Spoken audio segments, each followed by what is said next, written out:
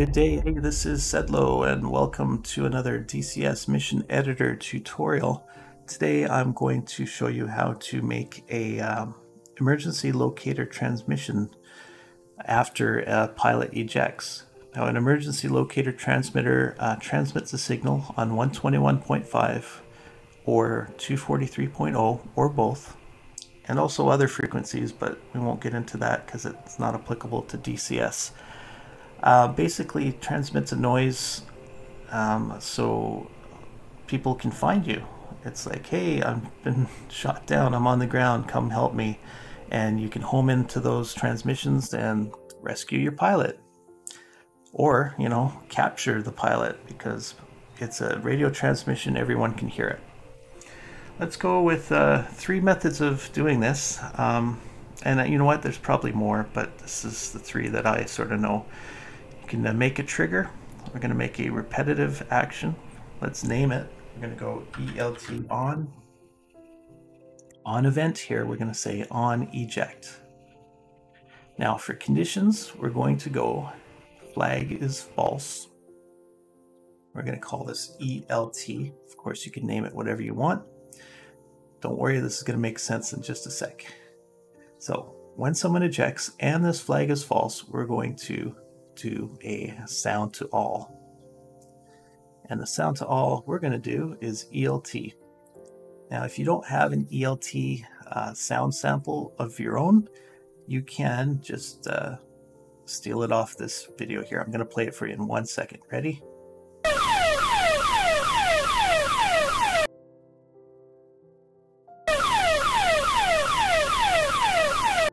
There you go. In real life, this is a continuous noise. It goes off until the battery dies, but that would get annoying in DCS, so I just do a 2 or 3 second thing. All right, one more thing under actions, we are going to turn ELT flag on. So if we leave it just like this, when someone ejects and the flag is false, the sound will go and it will turn ELT on, which will prevent this from happening again. But we want it to happen again because we want it to go off every time someone ejects. So we're going to do a new trigger, a switch condition. It's the ELT off. Or on again, whatever. Name it whatever you want. You don't have to name it if you don't want to. But we're going to go time since flag. Now time since flag ELT, and it's more than 5 seconds. We're going to turn that flag off. All right, the loop is complete. So again, when someone ejects, this is false, the sound will play, it will turn this flag on. 5 seconds after that flag on, it will turn off again, and then this will happen again next time someone ejects. All right, that's pretty cool. Let's give it a go. We're going to save our mission. We're going to go fly. And we'll see.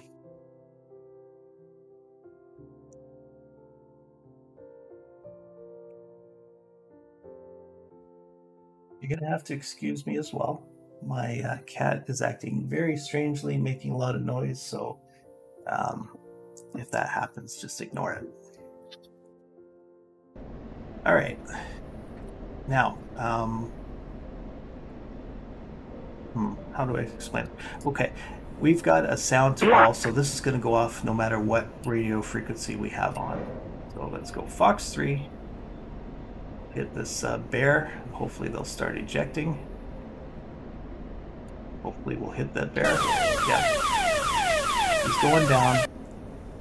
Someone's ejected from it, and the ELT noise has gone off. Oh, look at that. The other plane was hit as well, and they've ejected, and as you can see, that sound goes off. Now, couple drawbacks to this.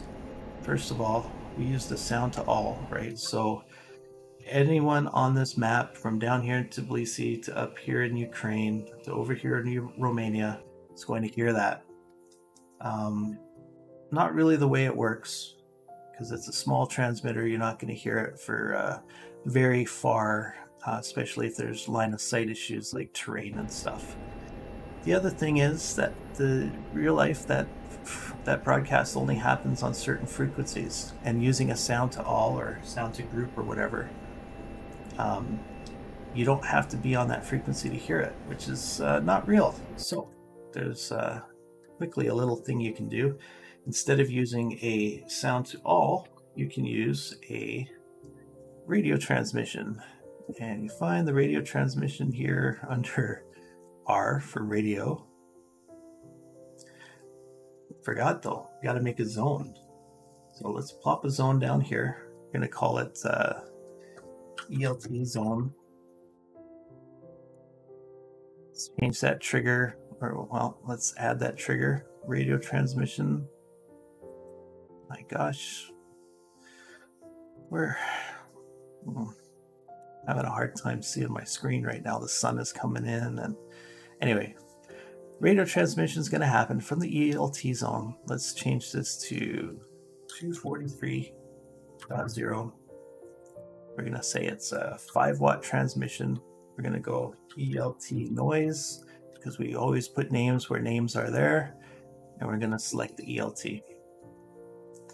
Now this noise will happen, but only on frequency 243.0, just like it is in real life. So let's save this. Let's fly. Now, most aircraft don't monitor guard on their own in DCS, so you have to ensure that your radio is monitoring guard. It's one of the first things you do after you turn it on. So in the F-16, you press COM1. You see on the DED how it says main. Go right sequence dauber here. Change that to both. Now your radio is monitoring and transmitting on 305, but it's also monitoring on 243.0. So let's show you how that works. Secret is you're going to hear it just like you did before. And just to show you how it is, go sequence again on the dauber, back to main. We're no longer monitoring guard, so we're probably not going to hear the next guy eject.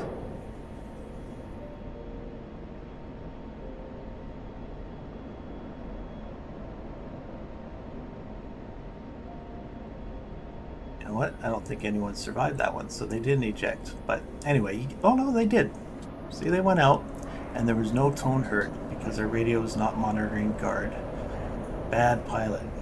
Okay, what are the disadvantages of this system? Well, first of all, that radio transmission only emanates from the zone that we put down here, and you're going to have some line of sight issues because it only happens here. Now, what if you have an aircraft that ejects over Sochi?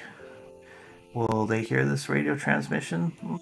Maybe not likely, because it's all the way over here and it's set on the ground. Will somebody over here in Ninvodi, if they eject, will that be heard anywhere around here? No, because the line of sight is blocked by the mountains. Someone flying here will hear it, but not over here. So, getting more realistic, but not quite there. Now, Sedlo, what is the most realistic way to do it? Well, for my money, I think the most realistic way to do it is to have a radio transmission happen at the point in space where the ejection occurs. Can you do that with the mission editor? No, you cannot. You need to rely on scripting. Scripting, you say? That sounds difficult. Well, yes it is, but it's not, because I'm going to show you what you need to know. First of all, let's clear out our triggers here. We're going to need to find a way to put the ELT file, the actual sound file, into the mission. There's a couple ways you can do that. Some people, what they do is they go on mission start, and again, name our trigger, even though we're not going to be using this one. They will go, you can go make a sound to country. And you pick a country that is not in the mission, let's say Egypt, and then we go sound to all and we save. Now, what this is this trigger on the mission start will play a sound to anyone who is the country Egypt in the mission. Since there are none, nobody's going to hear it. But that sound file is now in the mission file, the MIS file, and then you can reference it with scripting. I don't like to do that. I like to put the mission files in directly into the MIS file. I use 7-zip to do so. First of all, now I'm not going to show you how to do that. I'm just going to talk to you about it because I had a hard time getting video for that. But basically, you open your MIS file in 7-zip, and you'll see there's a folder called L10N, and there's a couple other files there. Right-click, create a new folder, call it audio, call it whatever you want, but just you'll have to reference it in the script and make sure the capitalization is there. It's case sensitive. I like to do all caps, but you can do whatever you want as long as you have the exact same spelling in the script. It's fine. All right, so we've put that ELT file, we'll drop it into the audio folder in the MIS file, and we'll close 7-zip. We'll open up the mission here in DCS, and we're going to go on mission start. We are going to, instead of doing a sound to country, we're going to go up here and say do script. That puts this little box here. Which script are you referring to? Well, I'm going to pull it up here with just a screenshot of the script here. I use Notepad++ for this. You can use whatever you want, really. Basically, this is it. We're going to copy and paste this into the script box. Now, I'm just going to kind of go over what it says here. It's a function that whenever an event of ejection happens, it will get the point in space and time where the pilot who ejected is, and then it will transmit a file, ELT.ogg, that's our ELT noise, and you see how it's in the audio folder.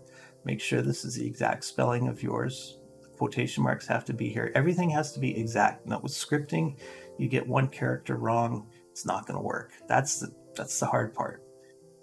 But as long as you have it all correct, this is going to work just fine. So that file will play. Where will it play? It'll play at the point in space where the person ejected. AM mode modulation.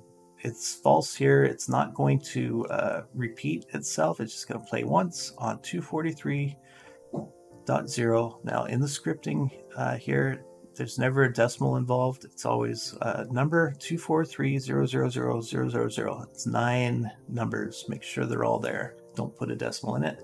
5 watts, and then a name. Make it unique. That's what I've done. So let's copy and paste this into our mission. Go. And that's it. Okay, here we are back in the mission. Let's lock up this Russian here. Got him locked. Let's set our radio to monitor guard. That's done. Box 3.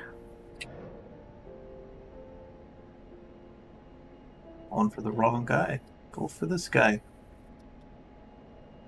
Block.